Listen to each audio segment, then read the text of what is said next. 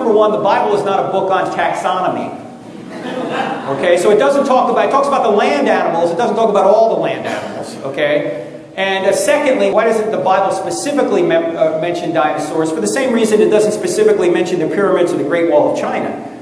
It's not part of the scope of the document. Remember, the reason the Bible exists, according to 2 Timothy 3, is to make you wise unto salvation, to get you saved and sanctified.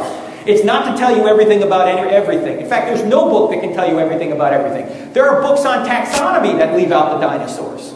The Bible is really a story about one bloodline, the bloodline of the Messiah, where Jesus actually comes to earth, adds humanity over his deity to save the very creatures who rebelled against him. Jesus even says, the scriptures are about me in Luke chapter 24. So it's not going to say everything about everything, including the dinosaurs.